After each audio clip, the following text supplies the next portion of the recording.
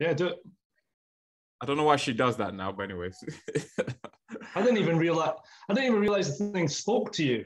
It's a whole new level now. But just a quick intro so people can actually know who you are. Yep. Obviously, guys, you know myself, Joshua Conde. This is the Faith, Mind, and Muscle podcast. CEO and brand owner of Gain and Burn Fitness. We've got Andrew Maclaughlan, Andy, as we know him, and the Cowboy. Is it the Metal Cowboy? It's the Metalcore Cowboy. Metalcore Cowboy. There we go. So yeah, throw that out there on Instagram, Metalcore Cowboy. So you should probably start with why, Andy? Why have you got such an interesting Instagram handle? Be a good one. I was literally gonna let you do all of that because even I'm intrigued. So yeah, tell us about yourself, man. So I have been bodybuilding for probably, I would say, since I was 15. Yep. So that's almost 15 years. Yep. I was one of those kids that, like, you're not allowed to join a gym until you're 16, but I snuck in when I was 15. Kind of lied about my age. Yeah. So interesting thing is, like, me and yourself, so me and Josh, we competed in the BNBF this year in the Southern qualifier. I competed 10 years. Exactly 10 years ago in the Scottish qualifier when I was 19. So I had not competed since. I did that show and then kind of like reclused into the shadows and kind of just kind of trained for 10 years and then decided, well, no, I was one of those guys that said every year, you know, I love training. I'm going to compete next year. Yeah. And then life happened. I'm going to compete next year. And then life happened. And it took 10 years for me to get back on stage. Yeah. How did that first one go when you were 19? I did the prep myself. So I actually had a really interesting do you know David Kay? Yeah. So I kind of was not coached by David, but was like as little mentoring as you could possibly imagine. He was one of my lecturers when I was at college, when I was 19. Yeah. I've got a really funny story. I don't know if you want to hear it really quick of how I actually met David. Mate, of course we do. We'll hear about the 5-time world champion, of course. Yeah, man. I honestly, I cannot make this up. I've never told him this story, but I always, when I talk about him to other people, I'm like, man, I had the funniest way of first bumping into David. Yeah. So when I was 18, I went to a UK BFF show. In Dundee. It was I think it was promoted by Harry Ogg. So if anyone in Dundee is watching this, they'll know who Harry is. He's quite one of the kind of most recognizable bodybuilding figures in the area. So I went to his show with my personal trainer at the time, watched the guys on stage and was like, I need to do this. I want to do this. So I trained for a year. And that coming to the end of like that year, I was, you know, starting to pose, starting to get more into bodybuilding. And there was a chap in my gym called Malcolm that was kind of like teaching me how to pose properly and showing me. And now that I look back, he was a very classic guy. He liked the classic poses. It wasn't just like your mandatories. He liked all the kind of Frank Zane stuff. So one session, one kind of like posing session, he said, you need to look up a guy named David Kay. Now, I didn't know much about natural bodybuilding at all. I actually didn't know there was, I was young, I was naive. I didn't know that there was tested and untested. So having been to that UK BFF show, I was going to do that show, but the following year. So there's me all googly-eyed, like, wow, this guy's natural. This is insane. And then suddenly that opened up my eyes to the whole world of natural bodybuilding. So that was on a Sunday, okay? The next day, I had my introduction to like college and things like that, where you come in and you get introduced to your, to kind of the guys that are on your course and stuff like that, and you get to meet a couple of lecturers.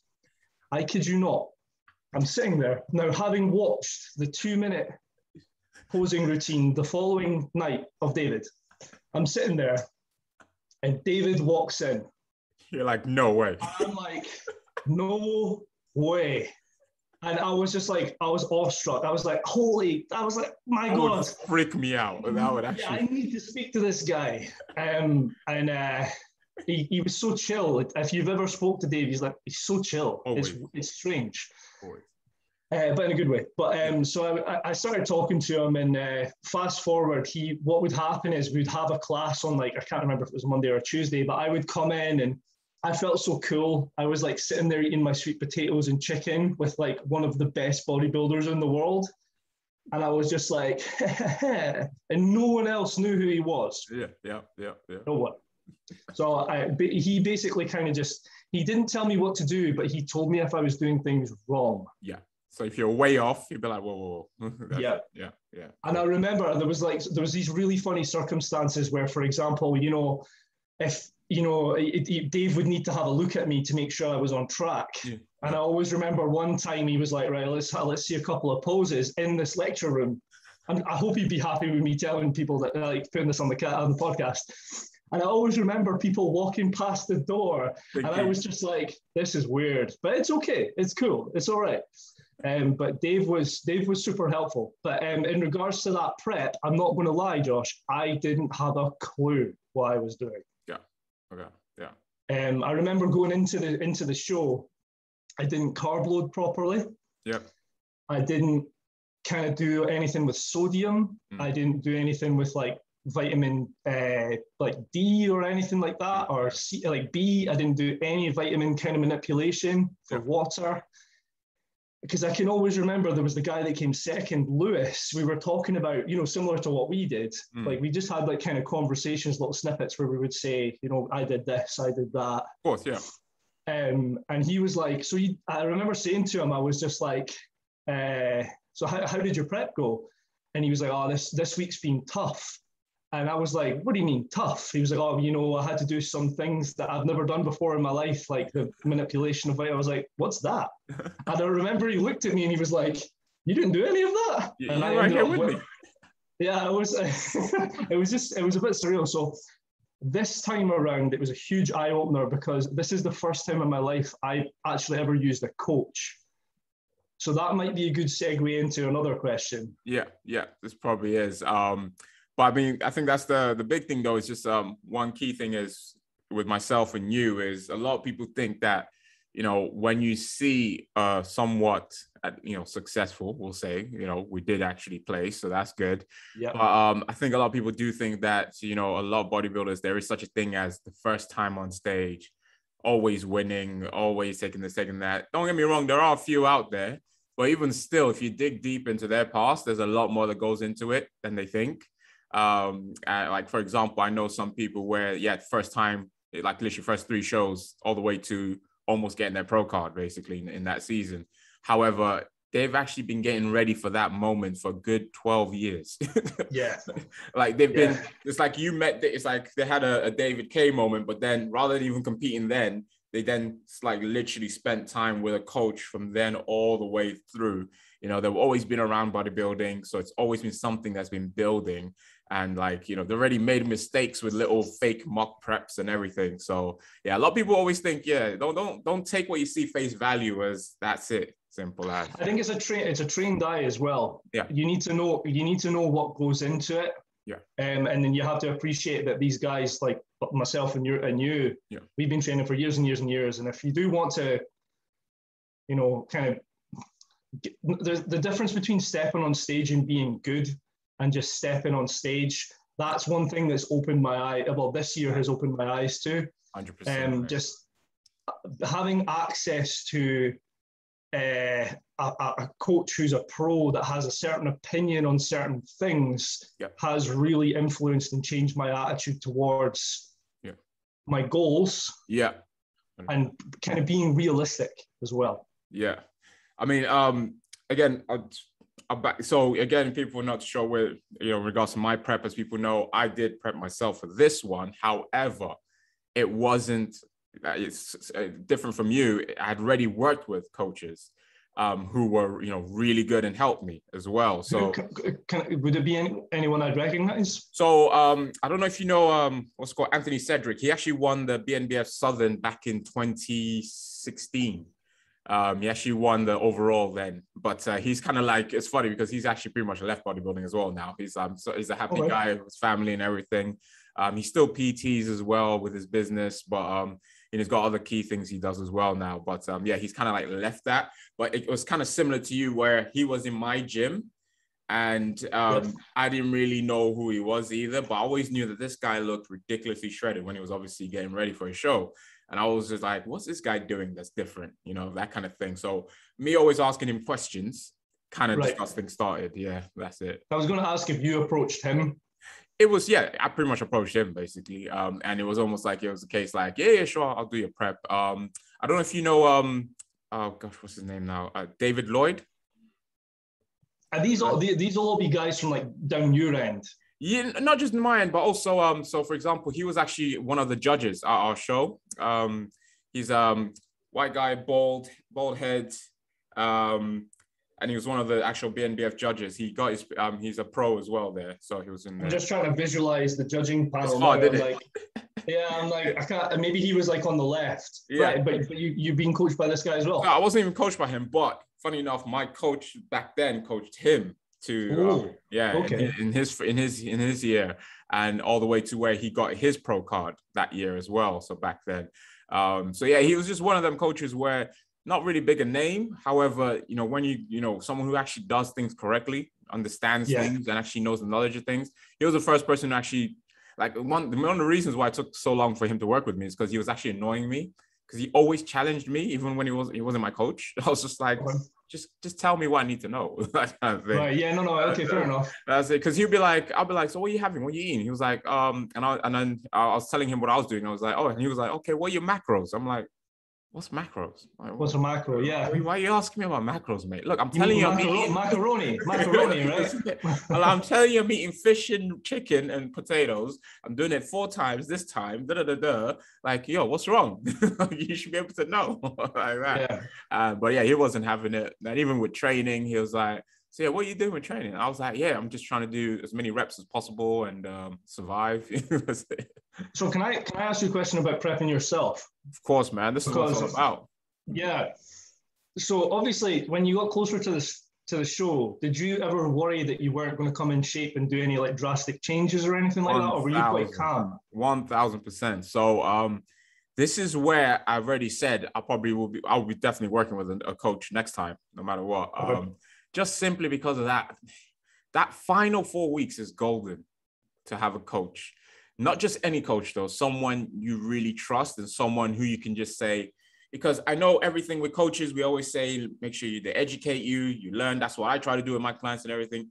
But as a competitor, in those final 4 weeks, like, I don't even want to even know. I just want someone to just say to me, do this.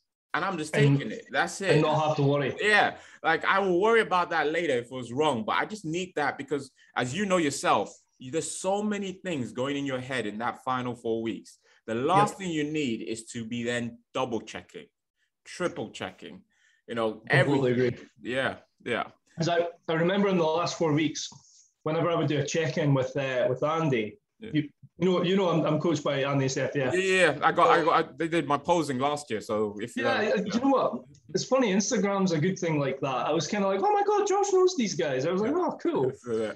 6 degrees. Yeah. But I remember like towards the end or coming close to the show, Andy was just like, you're fine, and I was like, I was waiting for him to tell me to like deduct calories. But like, no, you're fine.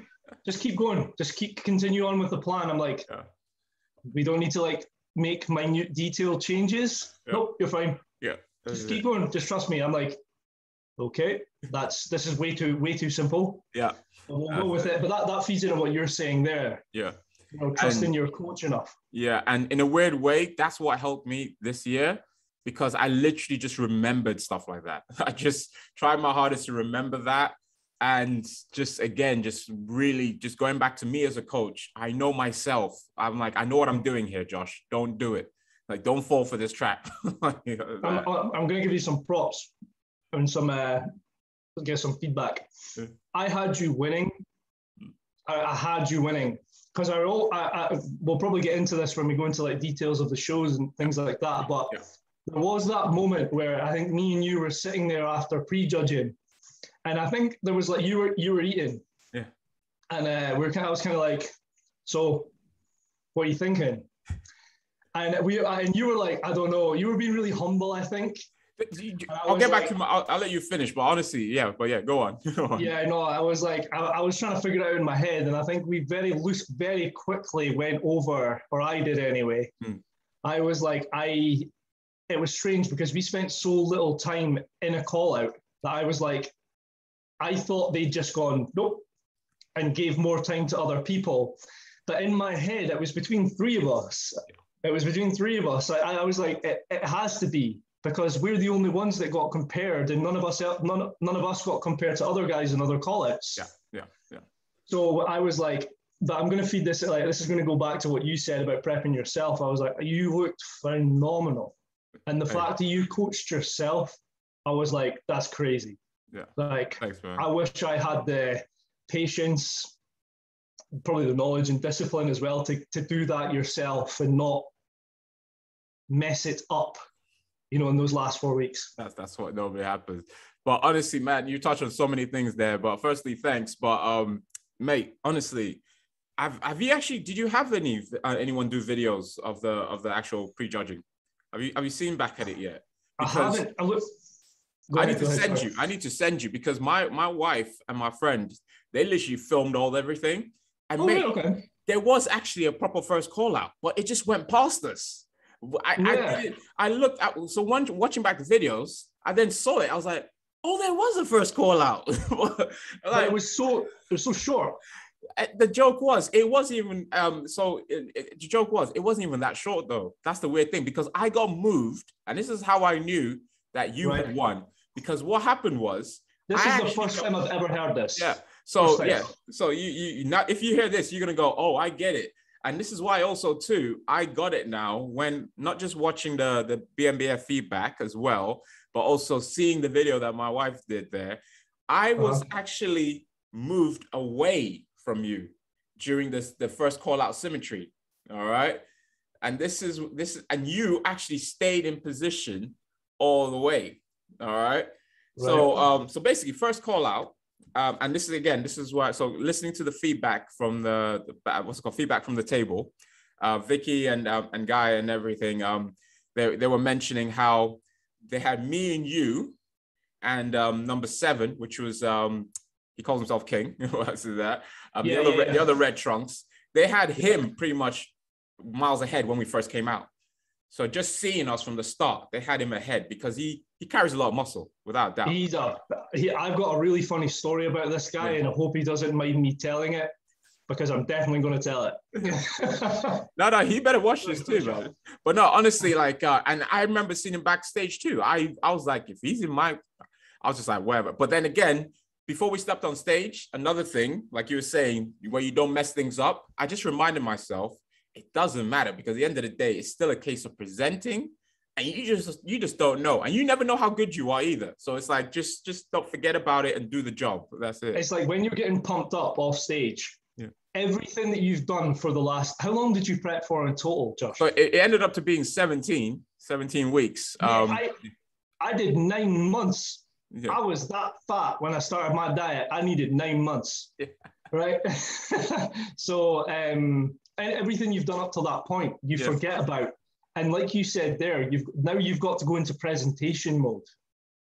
And a lot of guys that I spoke to afterwards, it's like, or even because I didn't have the time to grab some feedback from the judges. I had to hop on a train. Right. So I had to go. But it was like, I think a lot of it is stage presence. And that's one thing I noticed as well. I mean, I hadn't been on a stage for 10 years. Right. And it was weird because I walked on and I was like, I enjoyed it. I switched on. I was like, right, I'm here to get this done. That was one thing I did give myself kind of like props. I was like, you do well when you're on stage. Yeah. And that was apparent in the feedback. Showed in the videos, mate. Showed. Yeah, I noticed that myself. I got a little bit teary when I saw him at the first couple of shots of myself. I was like, wow. Yeah. And Andy, my coach, he was like, I think you've got like this warped vision of yourself that you're not as good as you are. Yeah. And anyway, but that's just my personality. Yeah. But the call out was messed up. We're gonna get back to that. Yeah.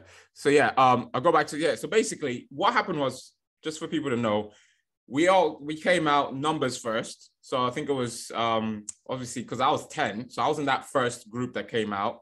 You're in the second group that came out.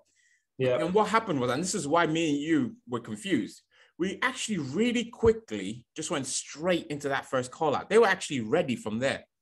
And that's where I was like, oh, so, and again, this is where the judges, like what they said was when we first came out, they already had an idea of the first call out because it was that obvious, apparently. Then after that first quick symmetry, you know, that we did, because remember what happened was you literally walked back and then they called you back out again for the first call out. And you didn't notice. I didn't notice either. They literally went number 7, the other guy with red trunks, myself, I think it's Jake. I've forgotten his name now. I think it was Jake as well. Yeah. Then they called you as well. And that was pretty much it. And then last minute, they called Dan as well. He had like the purple. Yeah, purple trunks. Yeah. Purple trunks. Yeah. So they called him into it last minute as well. I didn't even know that was the call out, but that was literally it, mate. That was actually it. And that's where we actually did 3 rounds of symmetry. And the reason for that being is because as we kept on doing it, they started noticing, because at one point it was Jake and you in the middle. Right, okay. Yeah. I need to see this video. So I was saying, because at first it was you and I keep saying King. I hope it's his name because he said I should call him King. But anyway, it was you and King. Yeah. It was you and King in the middle. Then they moved Jake in there. And then I got moved out. And then 2 rounds later, I got pulled back in. Yeah, I got pushed back in. And then they ended that. And then what happened was, and this is where it confused us even more, they then called out the next call out, which was actually, there was actually a second and third call out. That was the other weird thing as well, watching the video. I'm like, how did this happen? But it obviously makes sense when you look back at it. They were just trying to figure out where to place everyone else around us. Yeah. I mean, we've got to take a lot from that. We did well. Yeah. And we've obviously got physiques and structures that can be identified as seen as being good straight away that quickly, which is always a good thing because you do only get a certain amount of time on stage. Yeah. And it's over in a blink of an eye. So that's good for us to know. Exactly. King is a monster, by the way. Yeah. Mate, and he's got I keep talking to him and I'm just like, mate, if he dials in, mate. I followed him on Instagram and he's not only like a big dude, he is strong. That's what I'm saying. He's got all the qualities. I mean, I'm sure he doesn't mind me saying, but the only thing is if he can get the legs up as well, that's for an off season, obviously, but that'll be unstoppable. But if he dials in for even now, you know, like it was in my head, I was the whole call out situation threw me. Yeah. But in my head, I was like, it was between us. It was between you, me, and King. Same. But unfortunately, in finals, he seemed to fade as well. And this is where, again, like I said, I learned my lesson because, mate, I looked so hard in finals, man. Little did I know eating all that food was needed. And I always remember because, that goes back to the conversation. I remember looking at you and I was like, bro, you got done. I was looking at you like, my guy, I don't think you could eat any quicker. I was like, wow, you are hungry. and the joke was because I was just like, I know there was something wrong here because I was like, I look flat. I don't know why. Okay. And then the problem, until we stepped on stage, all that food, I then felt very different. Like, I was like, okay, I'm full to the brim now. And I can feel that. Yeah. I felt like the muscles were pushing through. However, in my head still, I'll look in the mirror. I was checking in the mirror in the toilets every 5 minutes. I was like, oh, I don't know. I think I've lost lines though. But literally, as soon as I did my routine and watching back at it now, night and day, like literally the lines popped even more, everything. It was crazy. I've seen a lot more pictures of you than I have of myself. And man, I got to give you I love your physique. And to make it even better, I wanted to ask you, about you competing in the past. Now, I've obviously followed you on Instagram, and I've seen that you've done physique as well, or you've done it at some point. It was the last time you competed, 2017? Yeah, men's physique. Yeah, that was the last time. I've done my homework. Yeah, I've done my homework. So, seeing the transition and the changes you've made since then, I can appreciate that. Right. And man, you just looked awesome. And I think, again, depending on what time the photos I've seen were taken, you know, you looked spot on, man. Yeah, it's most likely going to be that the night show, because honestly, it was complete night and day. But yeah, we'll touch on that as well, because honestly, and there's a reason why, again, 100%, I keep telling people, you were the winner, all right? Because and this is something as well that Vicky just said right off the bat as well in the video, what's called feedback from the table, which is I had the lines, you know, and everything that really shows, which obviously would look even better when obviously I do add on more muscle, which is what is needed and everything. But your structure, mate, it is pretty ridiculous. I think the other thing was like, and I think you were having problems with the tan as well, because that didn't help you. That didn't help you. Because your back is actually way crazy than a lot of people. Like my lower back went missing. It's something I need to fix. But yours, I want to just bump in here. I am so sorry, Vera.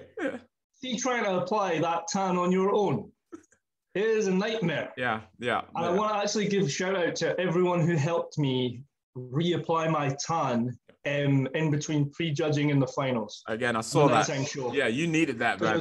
There was a chap that. The coach of Tom. Did you bump into Tom? Tom Reese. Yeah. So he was the guy that was like ridiculously lean. Yeah. Alex. Yeah. Alex. Alex, the coach. I know Alex. I said that like I didn't know who he was. I know he's that. He came into the bathroom, and I want to say thank you if he ends up watching this. Yeah. He was like, "I'll give you a hand. I can see that you're struggling." And I was just like, "Yeah, dude, you got to help me out." Because I went down to London on my own. Yeah. And did all of it myself. And anyone who's ever traveled a great distance to do a bodybuilding show, or even abroad, having to pack all the food, oh my God, dude, it's so stressful. And this is where I commend you, man, because I've seen people crumble going to stages, going on stage by themselves on their own, because they felt alone, no one in the crowd for them as well, that kind of stuff. And just things like you said there. I mean, BNBF, honestly, the run is amazing. It's a great. But to apply that tan by yourself, that is. I'll tell you. So I stayed with one of my friends is a police officer down in London. Yeah. And he let me stay with him. And the night before, he helped me put on most of it. Yeah. But I think what it was now keep in mind I haven't been on stage in 10 years. Yeah. It's a bit, yeah. So putting fake tan on my face, that was the thing that made it look horrendous. Apparently, having spoke to other pros, you're supposed to just put fake tan with a little bit of moisturizer and just like apply it gently. No. Yeah. Muggins here was like spraying it on his face and like proper going for it. So again, I learned a lot from just being able, like the aesthetic side of bodybuilding, like taking care of the tan. Yeah. I learned a lot from that. Yeah. But yeah, I think next time when I get on stage, like you said there, just having the tan perfect will definitely, and it can always make your physique look 100 times better. Yeah, and you're the only one in our lineup that actually had hamstrings really popping, and that's with a dodgy tan as well. So, Josh, how do you find, see when you're posing, how do you find being able to hold your hamstrings? Because that is the one thing I suck at.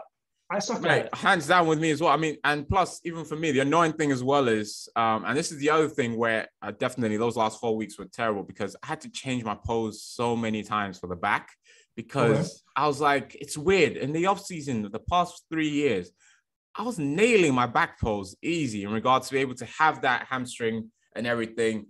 But then all of a sudden, in that last 4 weeks, I just couldn't figure it out. I was trying different ones, legs together. Should I have them further apart? And only funny again, involving the man himself, David K. I saw a picture of David's literally a week out, and I went for his classic, trying to get the knee, literally a wider stance, knee out, but I just couldn't learn it in time, but it definitely did help.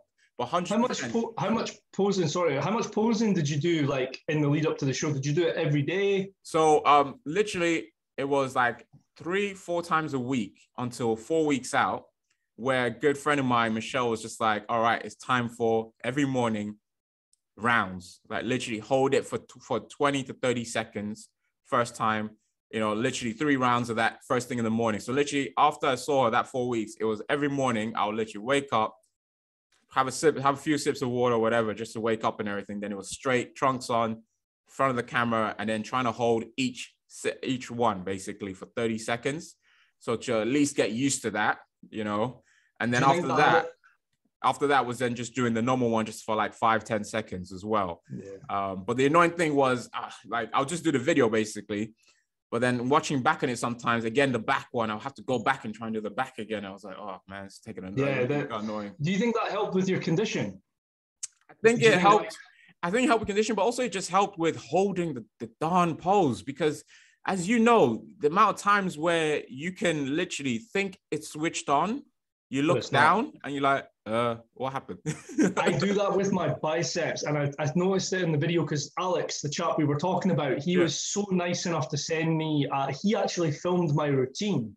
Yeah, I can't thank him enough for that. He did. He did mine too. So I was like, wow, thanks, man. Yeah. There's a couple of shots where like you can't, and you don't really want to do that. You're told not to. It doesn't look great. But you know, like when you do, like for example, if I do a front double, I always look at my arms when I do it. You know, like I'm like, you should stop doing that. It doesn't look good on stage. It doesn't look good to the judges. Yeah. But sometimes you need to visually check just for like peace of mind that it is switched on. Yeah. And again, this is where, like, hands down, it was the nerves. Like, even for me and you, it's been a while, but also like for some, it was their first time. It was just clear nerves. And this is where, like I said, in the video, it was quite clear. Like, even though you didn't know it was the first call out, we all didn't know, you changed. For me, it was like in the muscularity round, I changed because I realized I think I've actually in the top 5 here. And I got more confident. But for you literally switched on from that first call out. Like they called your number and you just walked up and you literally did this. I don't know if you've seen it yet, but you literally did this. You walked out and you looked up and you were like, I'm here. Like, I'm here to do this kind of thing. Like, that's what and you changed there. You know what? I'm gonna go back to something you just said there, and you're talking about nerves. When I genuinely go back to it, like go back to the experience, there is no point where I was nervous. This is what like shocks me in my own head. I've been away for 10 years, and as soon as, like you said there, that makes complete sense. Yeah, because when I went out, I was like, it's game time. Yeah. But the only it kind of feeds back to King. Yeah. King had this, and I don't know if you noticed this. Like, there's people that have personalities backstage that you observe.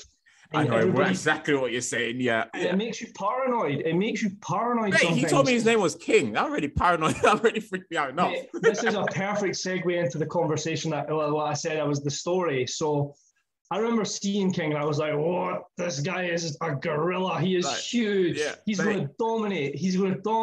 He had the look. He had this Terminator eyes as well backstage. Yeah, I know. And then he was just talking so confident. I was like, who is this guy?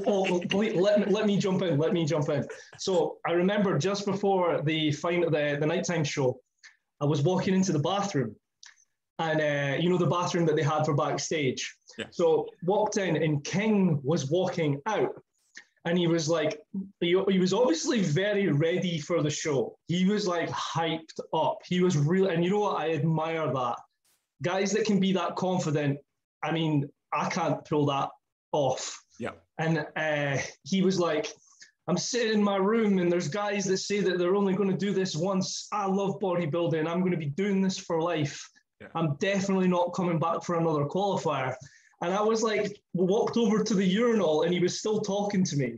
And I was like, okay. I was like, cool. And he was like, man, you better be in this for life as well. I was like, I like bodybuilding. Okay. Whilst I'm standing at the urinal, he's just, I commend him, man, because he obviously loves bodybuilding. Hey, and you can tell too, because in his posing, you can see there's a lot of art to it as well. Like, he actually can pose. But I think, again, his thing was like, and again, I'm not trying to go at him or anything, but you can kind of tell in his head, I know if he had the conditioning he wanted, he would be more confident with them, because he was doing the looking at the body parts as well when posing more than everyone, which was quite evident as well. And that's because when you're not really on enough, like, for example, with me, even though I knew I wasn't 100%, I still knew I was enough to know that there was lines in my legs, you know, that kind of stuff. You know, I knew my hamstrings weren't 100%, but I knew there was enough to kind of give the judges a bit of something, as long as I pose well enough, you know? Because it did, like, keep in mind as well, I keep saying I've not been in the game for 10 years. I really haven't. Yeah. And I haven't had much I had one show under my belt when I was 19. Yeah, yeah. So like, again, I'd kind of gone through and internalized and had a little conversation up here with myself going, I think we're top 3. Yeah. But again, the type of physique that the BNBF likes, they want that muscularity there. 100%, yeah. So I think you've spoke about it quite a lot on your Instagram, how it's like, if you do want to get on stage, you need to be mindful and you need to be realistic that if you want to place, you're going to have a muscular physique. Yeah. Or else you're kind of just wasting your time. Well, not wasting your time, but it just depends on who else shows up on the day. Yeah, but and like I said, I'm the perfect example. Like, I literally have gone through the stages. My first show in 2015, I just wanted to get on stage. All right, so I was a winner already. I made it to the stage. You know, that was the main thing. So How much did you weigh? How much did you weigh for a show? Mate, that's the thing. The first show, I think I was 86, 87. Oh, you were heavy. That was you were really heavy. I was heavy, but again, men's physique. I don't know how my legs were conditioned. I don't remember. Right. Probably weren't that much. You know, all it was, I had abs and it looked all right. That was the main thing. Right. Structure wasn't really there. Again, not much shape to it, because obviously I now learned, especially for men's physique, you gotta have that upper body shape. You know, like obviously, and then the shoulders as well gotta be crazy. You know, that kind of thing. Shoulder to width, waist ratio, all that kind of stuff. But again, I didn't know all of that. I just wanted to get on a stage, and I got on there. 2017 taught me the first part of, you gotta look the part. You know, if you want a place, you gotta look the part. And this was in physique as well. Yeah, still physique, and I was just under the illusion of like I somehow fitted the category, bro. I didn't, even though my coach told me back then. Like, what federation was it? It was UKBFF. Still UKBFF. Oh, right. Okay, okay. Because back then, obviously, I don't know what's happened to them now. I think they're done, mate, honestly. But back then, UKBFF was pretty much the main thing for you for men's physique and stuff like that, because they were still with IFBB as well back then. So there was no two bros, all that kind of stuff. I didn't even think I knew about UKDFBA men's physique back then. So yeah, it's pretty much the only It's amazing how little, how you talk about that small pond syndrome. Yeah, it's like there is so much going on that if you're not aware of everything else, it just passes you by. Yeah. And there's so many, and now even there's even way more federations. So many federations. I've lost track now, mate. Honestly, lost track. Which I was going to get onto as well, because you've done another competition since our one as well. You're a pretty good host, my friend. That was a great segue. We'll get onto that as well. But just finish my point. It's again just like, which was what I've been talking about a lot too, because unfortunately, I've been seeing it. Even guys in our show, a lot of people have taken it the wrong way in regards to what happened, in regards to not placing or things not going their way. Really? And I just feel like they need to make sure they're not making some drastic decisions here. Josh, can I ask a little bit more about that? Because I haven't paid attention. If you don't want to name names, what would just... No, I can't name names or anything, but basically it does feel like, I know some people basically saying they're done, not doing that again, ever. Right. Mate, there was even the guy who didn't show up for finals. What was that all about? Yeah, someone disappeared. Yeah, I remember. I now know what he looks like because I've seen the video, but honestly... Do you know what's funny, right? When we were backstage really quick, I can remember the stage attendant being like, does anyone remember what he looks like? And everyone was like, no. And I said, I don't think we need to say anything else. No one remembers what he looks like. Forget about it. Right, because we were like, wait a minute, there's 11 of us, right? Was it 10? Well, how many of us are there? It literally it was such a weird evening. And again, this is where people need to understand, as competitors, especially with the way how smooth BNBF run, it just went I know it felt like when we were on stage posing, it felt like forever. But apart from that, everything just went by just fast, real fast, mate. It was, I love the how much care they give and attention they give to the actual compares. Again, shout out to the BNBF. Yeah. Was it Lizzie backstage? She was awesome, it was even the guys administering the tan and the glaze. 100%. Oh man, if we those guys giving up their time to help out, that makes us feel so much better. It's so little. These are other competitors doing that, you know. That's what I'm saying. It's crazy. Even just having the pump, because it doesn't always happen. There's not always stuff to get pumped up with. Yeah. You know what I mean? And having that stuff. Attention. The attention to detail and stuff like that. That was funny actually, because I always remember well, back to the show, there was that little room that everyone was crammed into. There was just enough space. Yeah. But I managed to sneak into, there was a little room, like right next to the room that everyone was in. And I snuck in and had all the space I could possibly want. And I was like, I'm not telling anyone else about this room. Yeah. Maybe that's why I won. A little sneak. I had my own personal pump-up room. You just needed that. You just needed that. But no, 100%. Again, just touching back to that, it's like, yeah, you know, it's if you really are like if your goal is like you really want to do well in bodybuilding, man, there is a lot of work to it. And you got. And I think it's like, you know, like you said, especially, it's not even just BNBF. I mean, pretty much with all natural bodybuilding shows now, they don't want just the most, they don't want the just condition. They want. Did you see the guy that won the overall of the Midlands, by the way? Mate. Theo. Is it Theo? Yeah. And Theo, and he's been around a while, but he's nailing it this year, mate. I had to sit down. I sat down and was like, mate, did you just see the heavyweights? Forget the overall. Did you just see the heavyweight lineup? I believe it or not, will be a heavyweight, and I am very fearful. I'm like, if I've got to stand next to these guys, I'm going to be like, mate, Andy, there's a reason why I'm still talking to you, because I know you're going to be having battles in the future, but also I'm in your shoes, mate. There's no way I'm going below 80 kg. It's not happening. I was literally about to follow up this. What weight are you going to go into? Are you going to be a heavyweight as well? Has to be, because I can't get any smaller. That's going to be so cool, because I'm going to eventually bump into you again. Yeah. Which is going to be 100%. Awesome. 100%, awesome. Mate. It's gonna happen. But anyway, before we go completely off track, I do want to talk about your other show, which you did. I think it was 2 weeks after, wasn't it? Yeah, was it 1 week even? Goodness. It was on the 7th of August. Yeah. So I was actually meant to go and do the NPA. Something happened with my work. It was just that my schedule just conflicted too much. Yep. So I kind of felt a bit gutted about not doing that show. So I was kind of just looking around, as you do. And I came across this new IBFA show down in Skegness. Yeah. So we drove down and we did the novice category there, won the novice category. Well done, man. And then we did, and I mean this in no disrespect to anyone, you could go in two categories. I love those though. I love those.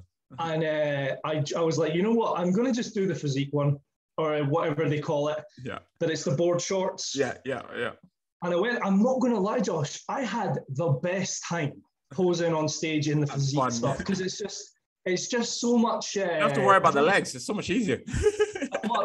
There's that too, I suppose. But yeah, so I ended up winning that as well. You look good. Yeah, I did.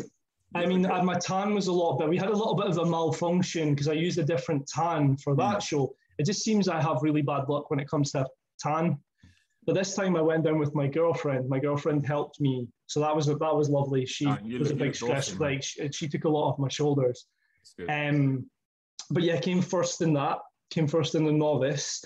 The really interesting thing was the guy there was a younger guy called Danny that came second in the classic physique category. I beat him in the physique category. So part of me looking back kind of wishes that I had done classic physique. Classic trunks as well. Yeah, but I didn't have classic trunks. Again, I'm a bodybuilder. I'll always go for the posing trunks. I'll always step on stage in those categories. But it was nice to experience the physique. It is a lot more calm. Yeah. Don't feel as there was no. Maybe I didn't take it as seriously. I shouldn't say that. But it did. No. It just means you had fun with it, and that's it. Yeah. But that was good, and it was outdoors. That was the outdoors as well. So guys, check out the pictures. It's quite cool stuff, man. The weather was gorgeous. It was the IBFA Ernie Taylor and Trevor Crouch Classic. It's a brand new show. Yeah. It was fantastic. Really, really good. And posing in the sun, it makes your physique look a particular way. Yeah. And I looked really good, considering it was 2 weeks after or a week after the BNBF. 2 weeks after the BNBF. But I'm guessing the sun lighting hitting with the tan seemed to work as well. But no, you look 100% better. You look way sharper as well. It was like I was that Baywatch syndrome, posing in the sun. That's what it was. The Hasselhoff. Anyways. But no. So with that federation, is it tested or what are they doing with that? That was untested. Because I was about to say, I saw some of the other categories. I was like, There was a chap. I know. There was a chap called Don. I almost really funny side note. I ended up almost hitting the guy who won the overall with my car, which is hilarious. Like his girlfriend had to be like, I almost took him out with my car. It was hilarious. But his name's Don. And he's a beast. I saw the video. I saw the overall of that show. His physique was, mind blowing. He had a very similar kind of like attitude and personality to King. Yeah, he was like very much like heat seeking. Was there to do the job. Job done. Yeah. Overall. Yeah. Yeah. And this is something as well. We're gonna touch on as well because I think mentality is another key thing to all of this. Because like for me, one of the biggest things I learned was, and in a weird way, it's almost like, I wish I could have fast tracked this a bit better, but, me placing, in our show, that's what I've been working for the past 4 years. I'm just wondering, and this is why I'm so excited for the next one, because now I'm actually thinking of, I want more. What kind of what am I gonna bring? When you're thinking like that, and I think that's where people like like you were saying, is it Dom or Dom, like what his name was? Like people like Theo as well. Like I talk with him a few times just on Messenger, just a few things, but you can kind of tell there's just a different kind of mentality to them. Like it's not the same. Like I don't know if you know QE, the young junior. Who he was 2019 British Junior Champion on BNBF. I know you've not really fully been into bodybuilding, but he's going to be competing tomorrow, so it should be good to see him. Yeah, he's going to do it in Scottish, so I predict he's taking. I'm going to go and watch. 100%. My money's on. He's taking the overall. QE's taking the overall. He's going to win the overall there because he just has that. Again, he talks different. it's very different when you talk to kind of champions. It's like we say with David K as well. Like, the guy is so like, honestly, I sometimes don't know if he even remembers who I am, but out of nowhere, he'll be like, how you doing, man? You're right, Josh. I'm like he switches on. Yeah, I'm like, how do you remember me? Like the only reason why last time he saw me was with my client in 2019, but yeah, he still remembered me. And he was competing. What's the guy's name? So QE. So literally, if you just put QUEE. Yeah, it should come up. I am QE. Yeah. All right. Oh Jesus. Yeah. Right. I see who you're. Yeah. He's Vicky coaches him. Where's he from? He's in Wales, I believe. I think he's in Wales.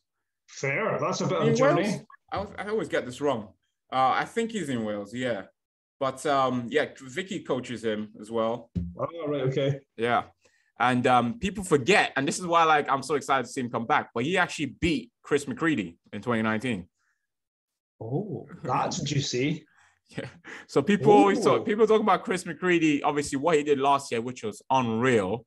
But the fire he got from that was thanks to QE in regards to, because he took second at the British final in 2019. And I know that put a big fire in Chris's belly, 100%. I love this side of things. Like the juicy kind of rivalries that can grow. So many connections. Yeah. People don't need to understand. Like there's a lot to. That's why we say you look at a champion. There's so much to it that you don't know, and you'd be surprised how much of it as well is something that you can also use yourself if obviously you have that right mindset. And that's what I'm getting at really in regards to, I'm talking I took second place.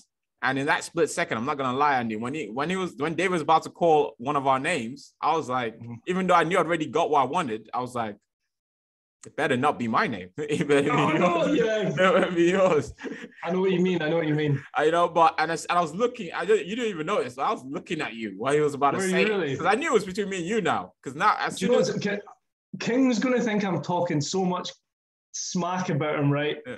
But because I remember when they called, where did King place? Was it fourth? It came fourth. And that's why I knew, okay, it's between me and you, because again, I had him way higher. I had him way higher too.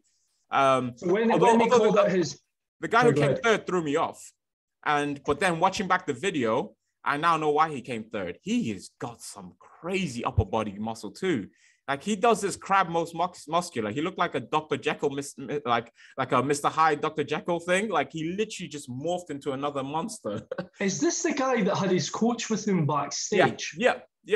He just doesn't know. His posing just wasn't on point. But yeah, I remember he had a couple. I mean this. There was like a few things that I kind of like picked up on stage. Right, was when we were doing the free pose, like the pose down. It was like me and you just bouncing off each other. But then I noticed him, and I was like, he's doing some weird poses. So I was like, I was gonna chill with Josh. I think it was completely new to him. But again, if he had like some real posing done, like, mate, he was dangerous. Because that was clear.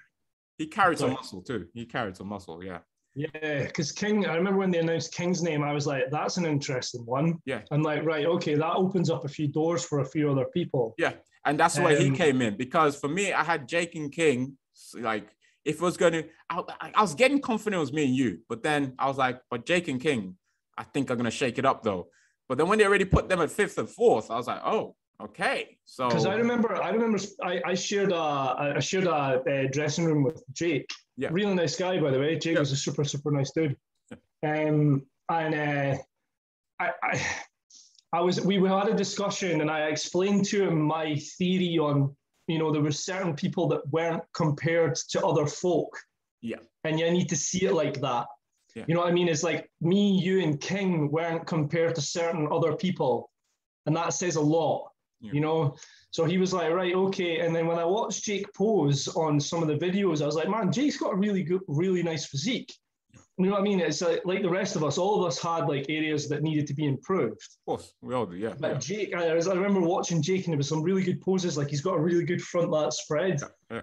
And I was just like, this guy if he keeps going with it, he'll be he is a fantastic bodybuilder. Oh, 100%. Again, 100%. And this is why I also like seeing what happens after when people do novice, because it usually does lead to you shaking things up in the open. I 100% believe a lot of us in that lineup, if we are looking to continue, we're gonna make some noise in the open without doubt. Yeah, it's gonna happen. That's when I actually had this conversation. I mentioned the chap called Harry Ogg. I jumped up to his shop just to buy some pre, and we were talking about how there's a lot of guys that have taken this year completely off. And I refer to them, I always use this term, sleeping giants. Yep. And there's these guys that have been quietly training in an off season that are going to appear next year. Yeah. And it's funny you should mention Chris McCready, because he's been doing exactly that. Oh, yeah.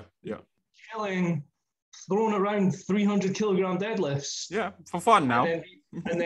But that's like me and you coming out of the novice category. These are going to be the guys we go up on. Maybe not Chris McCready, but these guys that are already well established in weight categories that we are going to have to step up and compete with. And this is, like I said, like I don't know what you're like. I need to get onto that in a second, because I don't know what your plans are.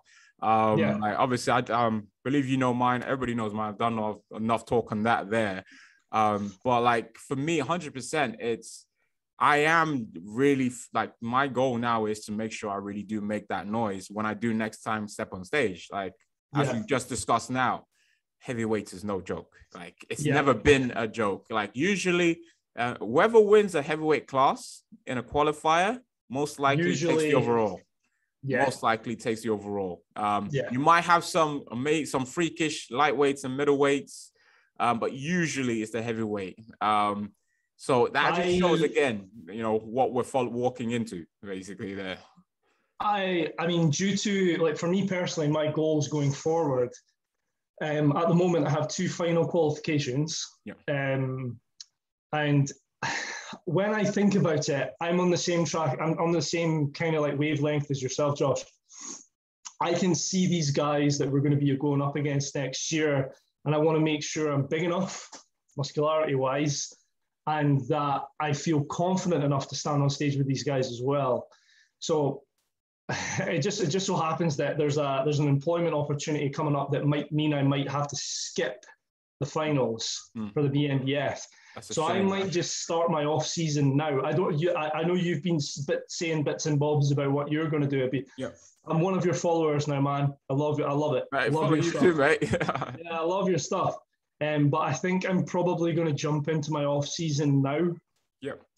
Just in preparation, because I think next year, I mean, I'd love to come back down to your part of the country and lay the smackdown on you again.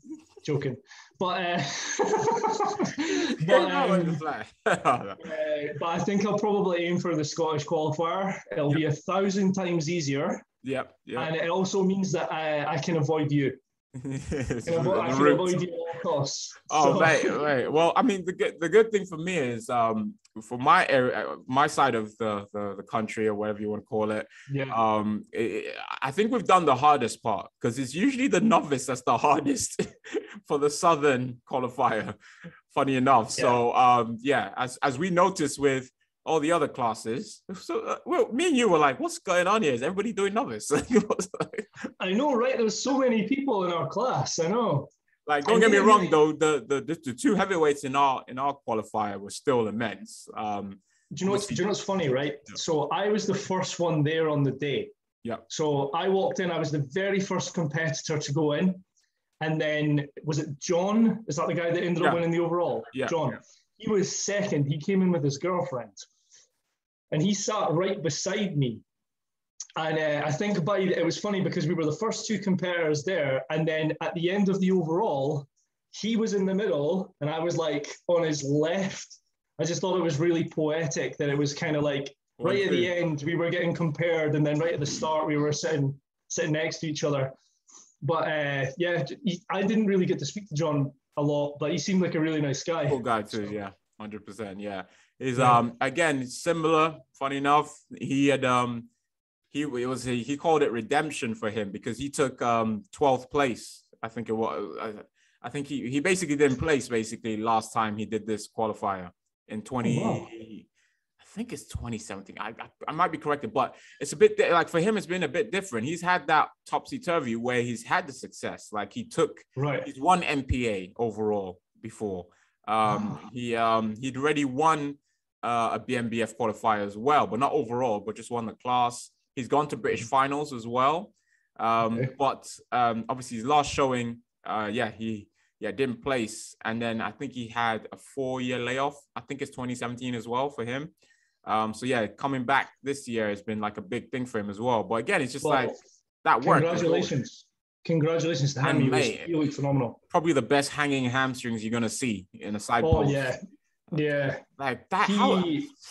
That's scary. Did you watch the overall, Josh, or did you? I watched it. Yeah, I watched it on the Facebook thing. Yeah, I watched it, mate. Of course I was going to watch it, mate. It was some really freakish. Like John's got the hamstring, and then you got the junior. What? Did you see that? Yeah, you got to Best Wheels. The guy that won Best Wheels. How? And he's in my ends as well. He goes king somewhere as well. I've never seen him before, but I went to get drug tested, right? And he was standing outside the room. And you were like... And I remember looking at his legs like, what on earth are those? Mate, all he needs to do is he just needs to ditch the classic posing trunks and he's going to even scare more people, right? I did like that he wore his glasses. It gave him like this unique kind of retro look. No, the glasses help, but the trunks he needs to change. Because he was wearing classic trunks. He was. Yeah. But no, the glasses, that helps with the look. But honestly, that guy is another dangerous junior. He trains at King's, doesn't he? Yeah, King's Mitcham. So it's the one I don't go to much, but again, it's just like he's in London. But if I was I'm glad I wasn't watching that when I was prepping, like trying to see that every day. Can you imagine? Yeah, it was throw me off big time, mate. Just a quick question: where is it you train, Josh? What gym is it you train out of? Because of my weird life at the moment, which is I've pretty much lived in South London most of my life, but now I've moved all the way to North. Now I'm married with my wife.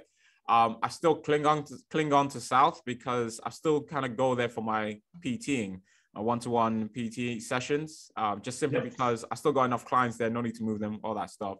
So at the moment, I found a good gym in Genesis, which is about 30 minutes from me here.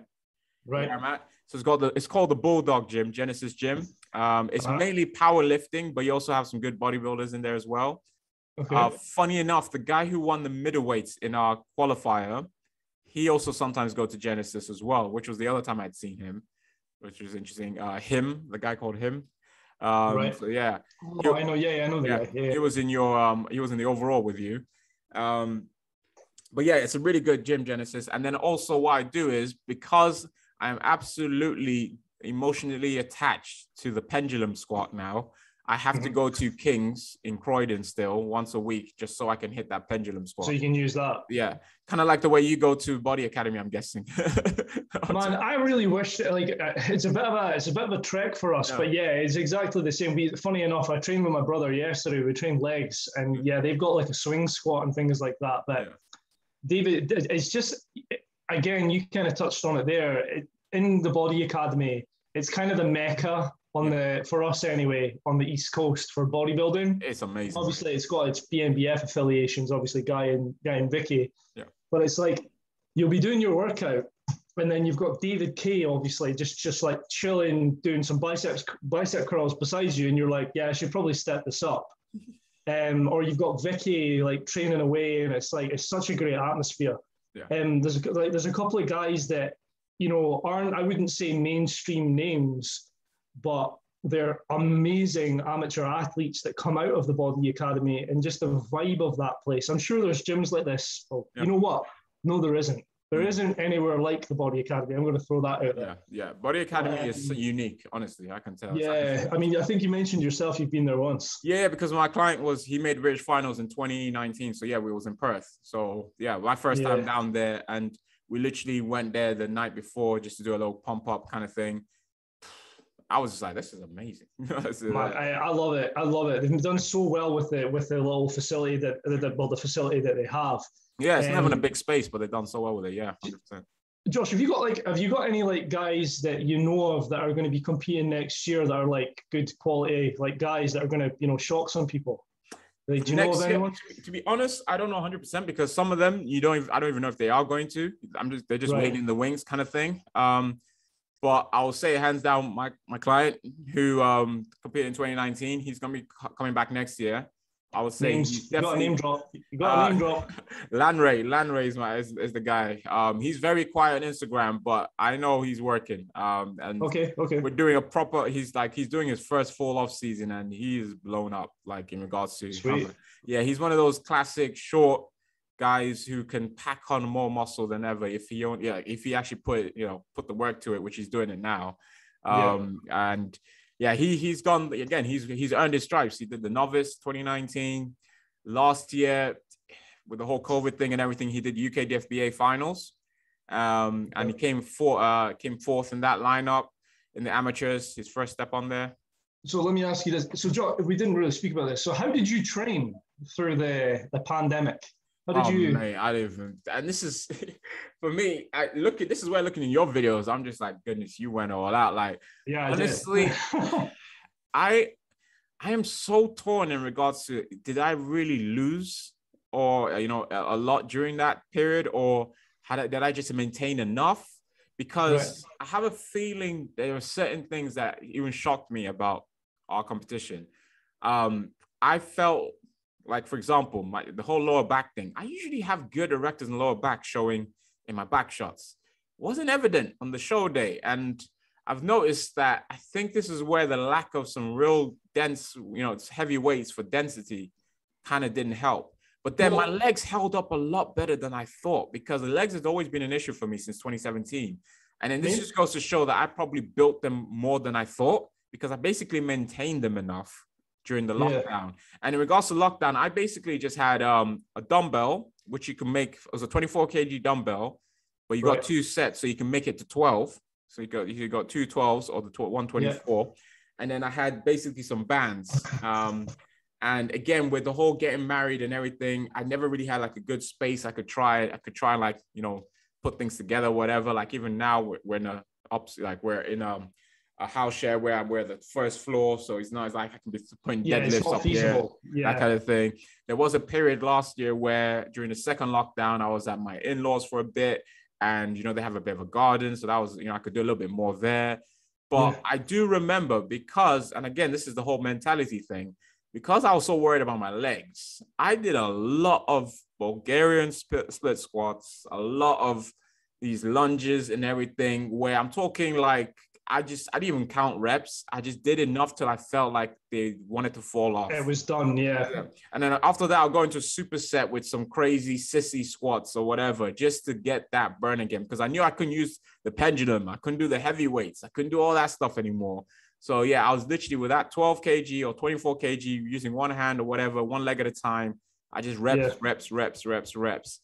And I think this is where, on the other side though, because I couldn't deadlift, and because I couldn't really do things like working the glutes and that kind of stuff, I feel like my lower back took a hit there in that area. To be fair, mate, like I'm blown away by that, because you did have a fantastic physique, and you know, obviously having gone through the pandemic, we all couldn't train optimally. You did the best you can.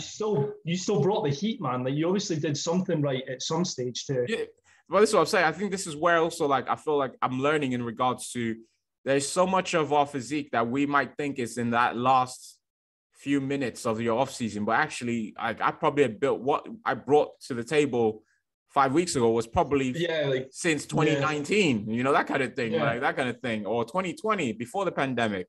And I just did enough to maintain as much as I could. And again, I think the pandemic has also taught me and my clients, like, you know, it actually takes a lot to lose muscle. You know, you really have to do nothing to lose muscle. That's actually a really good point. And it's not even just do nothing in training, but also if you don't eat, because you could just eat and still maintain your muscle. That's the other thing I learned as well, because I'm not gonna lie, there were certain sessions I was like, I just want to get this over with.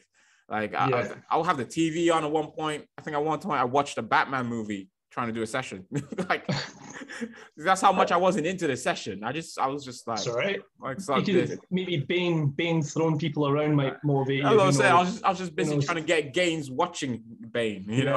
It's probably what I was just curious. I didn't know if you were one of the guys that managed to find the magic key to the front door of the gym. I wish I did. And I'm still annoyed that Pure Gym, for all the money I give them rent wise, they couldn't even do that for us. You know? Oh, dude. I always joke that Pure Gym looks like a dentist. Yeah. Like with the white and green. I'm like, I always joke that it's like the dentist themed gym. Yeah. Why don't you PT at like Genesis or something like that? So yeah, this is the other thing. So like for me, it's just like to be honest, it's just everything's all right with my clientele and everything right now. It's almost no need. That's it right there. So yeah, it's still a good part of my business, and it's only 45 minutes. You know, it's fine for now, basically. And it's even more than fine. It's really good. Like, and I love my clients as well. So that's it. I gotta ask. Have you given your trophy a name yet? I haven't given it a name yet, but dude, that's why you win a trophy, so you can give it a name. Well, I think it's because it's not number one yet. That's why, mate. Right, okay. Well, hold on. I'm gonna give you some motivation. That's the trophy that got away from me, mate. That's the one. Yeah, well, let's see. This is it. I was like, Josh, this is going to be yours next year. You're going to get one of these bad boys, mate. 100%. Mate, I'm getting all three next time, man. I'm taking wheels and overall. I want all three. Ooh, that's spicy. I want all three, mate. Honestly, my goals have gone lofty now, man. And I want to, that's why, you know, and, you know, I'm hoping I can do next year, but we'll see, man. If I'm definitely good enough for that, then yeah. But because I want all three now, like I got work to do, mate. I got work to do. I think from what I've heard from like Vicky and things like that, you're a phenomenal bodybuilder, man. You really are. You have some they always use the word potential, which I hate the word potential, but you know they say that you know I can definitely see me and you going toe to toe at some stage again in the future. Hey, this is why I'm excited for this, man. And as much as I was like watching the Midlands heavyweight, I was like literally like that with my eyes. I know. I was also just excited because I was like, mate, like. And this is where I love where we are at, because there's only one way we can go right now, you know. And, you know, I'm going to work for that. And people like Theo, man, he better get his pro card, because there's a lot of people going to be gunning for him if he doesn't take it this year, man. It's going to be a lot.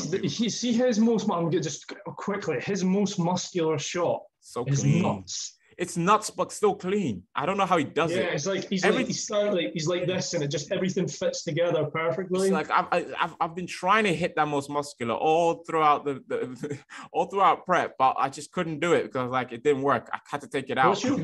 What's your go-to pose? Like if you were to, like, what's your number one? If you were called out, you said you've won. We need to take a couple of photos. What pose are you doing? So, and then this is the other problem with me because I still get torn between the two. That's the annoying thing. But my front lat spread, okay. Although I think I need to hit it different now, to be honest. I think I just saw a picture of you doing that. Because I did the whole one leg in front slightly thing, trying to get that. But I actually think when I hit it during my free posing, through my free posing routine, where I didn't do that, it was even better. So I think that is definitely my go-to, my front lat spread. Right. I think 100% though, if I do bring up the arms the way I want to, my front double will be my best. I'd literally just looked at a front double on your Instagram, and I was like, I got the flow for it. I got the flow for it, but I still need a bit more in the arms. Do you crunch your abs when you do a front double? So I don't fully. It's kind of like a semi. Right. You know what I mean? It's a bit strange, but it's like literally a little bit of a vacuum with a bit of a crunch because I've got good block ab genetics, but also because I used to train them like crazy back in between 2014 to 2017. I literally did abs so like mad. You just did superset crunches, everything. I'm talking about you know when you try, like I was trying everything. I was doing TRX ab stuff. I was doing like literally all the leg raises you can think about, all the crisscross. I used to do wind swipers, everything. I haven't done them in years now, but I used to do all that crazy stuff back then. So I think that's what's helped for that. But to the point where, like, honestly, I think, when I do get fully conditioned, I actually think I've got like full 8 or 10 there. An 8-pack. That can pop there.